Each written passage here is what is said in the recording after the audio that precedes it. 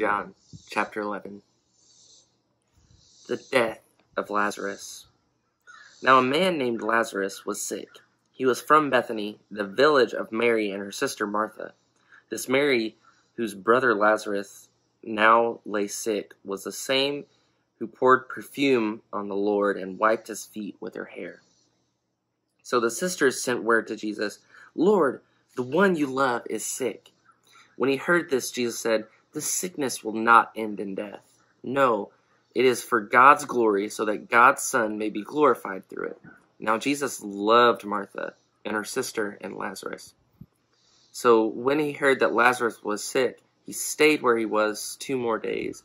And then he said to his disciples, "Let us go back to Judea." "But Rabbi," they said, "a short while ago the Jews tried to stone you, and yet you are going back?"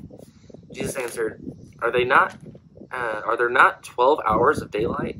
Anyone who walks in the daytime will not stumble, for they see by the world's light. It is when a person walks at night that they stumble, for they have no light. After he had said this, he went on to tell them, "Our friend Lazarus has fallen asleep, but I am going there to wake him up."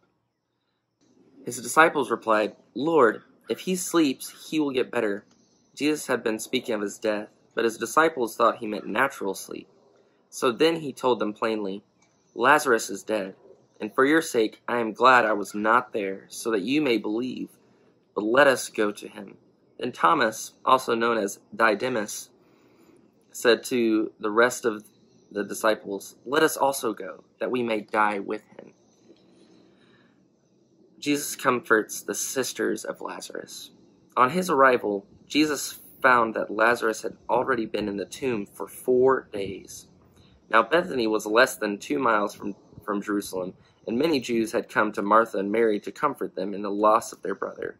When Martha heard that Jesus was coming, she went out to meet him, but Mary stayed at home. "Lord," Martha said to Jesus, "if you had been here, my brother would not have died, but I know that even now God will give you whatever you ask." Jesus said to her, "Your brother will rise again." Martha answered, "I know he will rise again in the resurrection at the last day." Jesus said to her, "I am the resurrection and the life. The one who believes in me will live, even though they die. And whoever lives by believing in me will never die. Do you believe this?" "Yes, Lord," she replied. "I believe that you are the Messiah, the Son of God, who is to come into the world." After she had said this, she went back and called her sister Mary aside. "The teacher is here," she said, "and is asking for you." When Mary heard this, she got up quickly and went to him. Now Jesus had not yet entered the village, but was still at the place where Martha had met him. When the Jews who had been with Mary in the house comforting her noticed how quickly she got up and went out, they followed her, supposing she was going to the tomb to mourn there. When Mary reached the place where Jesus was and saw him, she fell at his feet and said, "Lord, if you had been here, my brother would not have died." When Jesus saw her weeping, and the Jews who had come along with her also weeping, he was deeply moved in spirit and troubled. "Where have you laid him?" he asked. "Come and see, Lord," they replied. Jesus wept. Then the Jews said, See how he loved him." But some of them said, "Could not he who opened the eyes of the blind man have kept this man from dying?" Jesus raises Lazarus from the dead. Jesus, once more deeply moved, came to the tomb. It was a cave with a stone laid across the entrance. "Take away the stone," he said.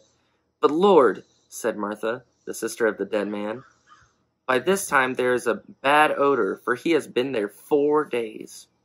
Then Jesus said, "Did I not tell you that if you believe, you will see the glory of God?" So they took away the stone. Then Jesus looked up and said, "Father, I thank you that you have heard me. I knew that you always hear me, but I said this for the benefit of the people standing here, that they may believe that you sent me." When he had said this, Jesus called in a loud voice, "Lazarus, come out!" The dead man came out, his hands and feet wrapped in strips of linen and a cloth around his face. Jesus said to them, "Take off the grave clothes and let him go." The plot to kill Jesus. Therefore, many of the Jews who had come to visit Mary and had seen what Jesus did believed in him. But some of them went to the Pharisees and told them what Jesus had done. Then the chief priests and the Pharisees called a meeting of the Sanhedrin. "What are we accomplishing?" they asked. "Here is the man performing many signs. If we let him go on like this, everyone will believe in him, and then the Romans will come and take away both our temple and our nation." Then one of them, named Caiaphas, who was high priest that year, spoke up. "You know nothing at all. You do not realize that it is better for you that one man die for the people than that the whole nation perish." He did not say this on his own, but as high priest that year, he prophesied that Jesus would die for the Jewish nation, and not only for that nation, but also for the scattered children of God, to bring them together and make them one. So from that day on, they plotted to take his life.